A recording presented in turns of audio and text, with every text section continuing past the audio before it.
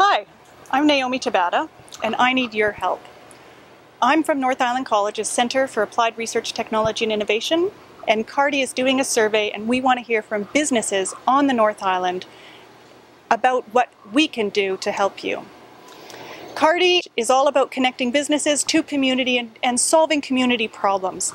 To do that, we need to hear directly from businesses. A good example is Steve Morgan. He came to Vancouver Island after many years in the Silicon Valley in the tech startup industry. And when he got here, he started working in the conservation sector, and he quickly realized that there was a need to accurately measure what was going on in our environment in real time. So Steve came to the college, we helped him develop a new technology, and he's going to tell you all about that. Having the resources of the college at our disposal, we were actually able to conceptualize, develop, test, and put in place a brand new product.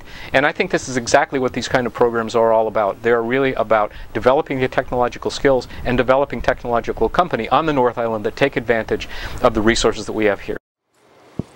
And it's not just about technology. North Island College has expertise in fine arts, trades and technology, social sciences, and many more. We want to hear about your business ideas.